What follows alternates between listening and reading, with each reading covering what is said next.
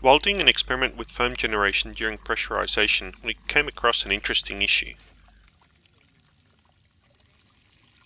We started pressurizing and the foam began forming, so all was good for launch when we reached the target pressure of 120 psi. The launch proceeded as normal with a good launch and a good recovery, but it didn't look like there was much of a foam trail after burnout.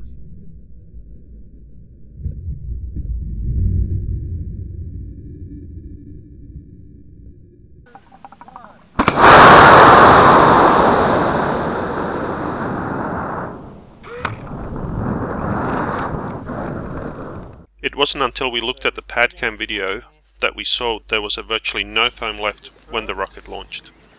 It is armed, okay. Altimeter is on. Altimeter is on. Okay, start pressurizing please. In the video you can see that the foam forms initially, but after a while instead of increasing it actually started collapsing. This normally doesn't happen, so we were a little surprised. Eventually we tracked it down to the silicone grease that we normally use on our O-rings. We had used quite a bit of it on the day on the launch tube as well as the nozzle. So we did a little experiment to see what effect silicone has on foam inside the bottle. So here we have a couple of bottles with about half a litre of regular tap water in each, and we're going to add 6 ml of bubble bath solution to each of these, and we'll shake them up.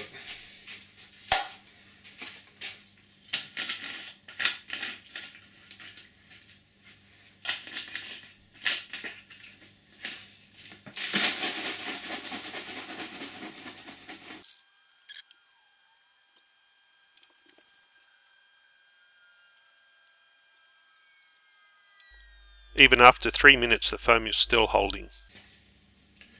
Now we're going to use some of this silicone-based release compound that we use on our O-rings on our water rockets and smear it inside one of these bottles.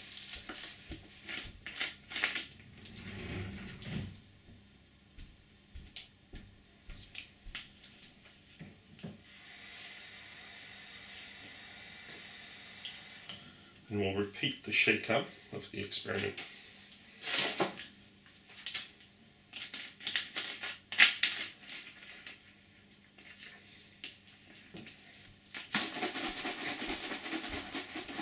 One thing that this experiment does not show is added pressure and heat, both of which help collapse the foam faster. So there you go. If you want to retain most of the foam in your rocket, use only limited amounts of silicone grease where necessary. A quick search of the interwebs revealed that silicone is often used as a defoaming agent.